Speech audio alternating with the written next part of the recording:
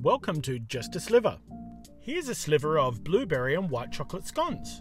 If you want to watch the real-time cooking tutorial, click the banner above. Mix together your plain flour, baking powder and a pinch of salt. Then add in your room temperature butter.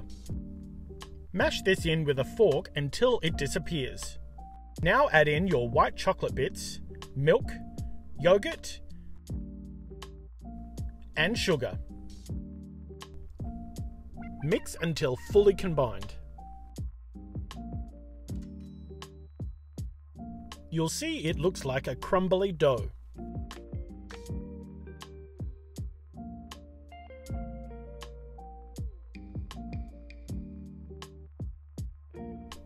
Time to add in the frozen blueberries and combine. We use frozen blueberries so they don't split and add unnecessary moisture to the dough. Nobody likes a soggy scone.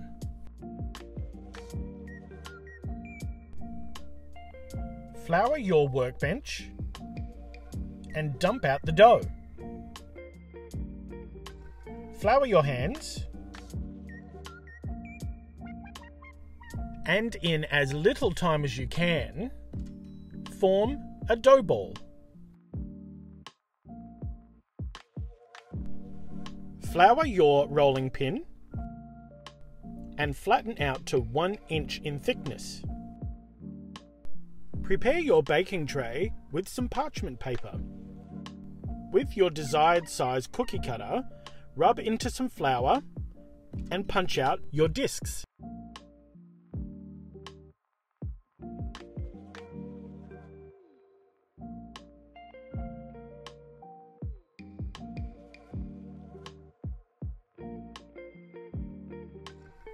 Gather the remaining dough, flatten out and punch out the remaining discs. As you can see, with the additional handling, the blueberries are starting to bleed. Place in the oven for 25 minutes at 180 degrees Celsius. Now it's time to enjoy. Split the scones and put on your favourite topping. I'm using butter. Thanks for joining me for Just a Sliver blueberry and white chocolate scones.